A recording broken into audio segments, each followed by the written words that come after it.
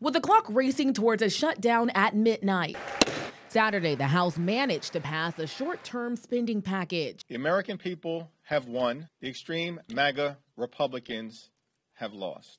In the end, all but one Democrat voted yes, and 90 Republicans voted no. Democrats came to the rescue. The package, produced by Speaker McCarthy at the 11th hour, would keep the government running for another 45 days. It includes disaster relief aid, excludes Ukraine funding, and maintains current spending levels, a deal breaker for some Republicans. We have a conference that wants to continue the same garbage that is happening over and over again. For weeks, McCarthy tried to appease conservative demands to dramatically cut federal spending. But Friday, many in that same group voted down a package which included those very cuts. Not passed. The pivot to work across the aisle could cost McCarthy his speakership.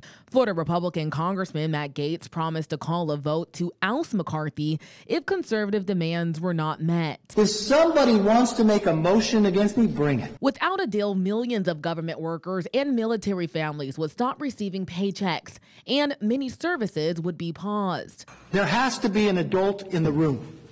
I am going to govern with what is best for this country. The pressure is now on in the Senate to act and get a bill to the president's desk.